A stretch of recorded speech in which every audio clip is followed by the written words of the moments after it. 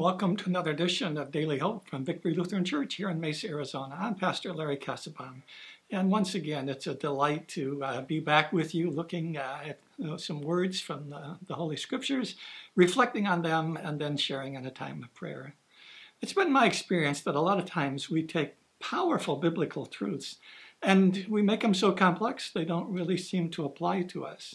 Today I want to talk to you about the love of God for us and how He loves the imperfect, and to Him we are precious.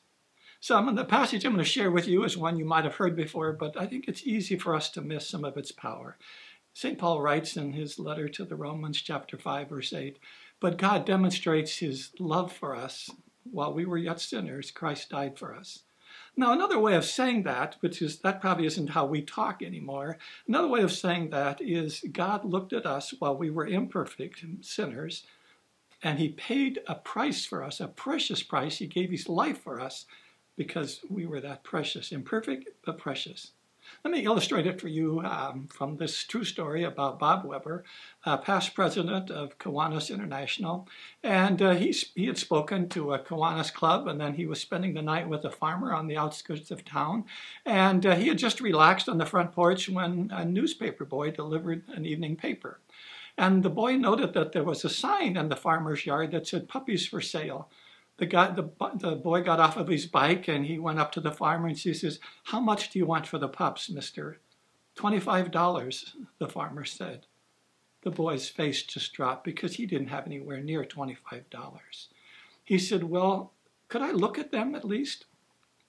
And then the farmer whistled and out came the mother and all the pups behind her.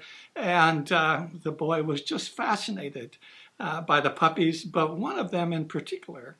There was not only were the cute puppies, yapping and bouncing around and all those kinds of things. At last, another pup came out struggling around the house, dragging one leg behind him. "What's the matter with that puppy, mister?" the boy asked. "Well, son, that puppy is crippled. He's been x-rayed. His hip is not formed as it should have. He will never be fully healthy. He'll never run. He'll never jump like other pups." To the amazement of both the farmer and Bob, the boy dropped his bike, reached out, and grabbed the crippled puppy, and he said, "Can I buy this one? Here's 50 cents, and I'll give you 25 cents every week until the whole $25 is paid off.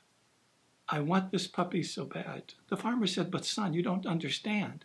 That puppy will never be able to run and play as every other pup can. Why in the world would you want such a useless pup?" The boy responded by saying, "Because he's going to need special love and care." And then he pulled up his pant leg and revealed a brace on his own leg and a deformed leg. And so he could understand the problem with that puppy, and he thought he could love him because of his unique situation. I can't think of a better way to illustrate God's love for us. He knows our every weakness. He knows the power of sin and brokenness in our lives. He has been one with us. He understands, maybe not a broken leg, but He understands broken hearts and the power of sin and fear in our lives, and He considers us precious. Think about that as you face the challenges in your life. God demonstrates His love for us, not because we're perfect, but because we're broken, we're imperfect, and yet precious. I don't know about you, but that fills me with a great deal of hope. Let us join in a short prayer together.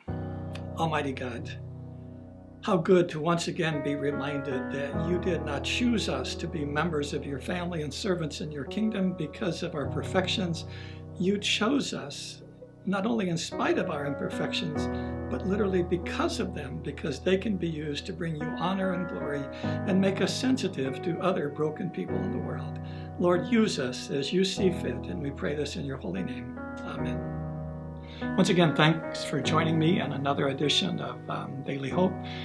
Check back Monday through Saturday, and if you've been blessed, hit share, like, subscribe, any way you might share this with others, because there's a whole world out there that's imperfect but precious, and they need to know that.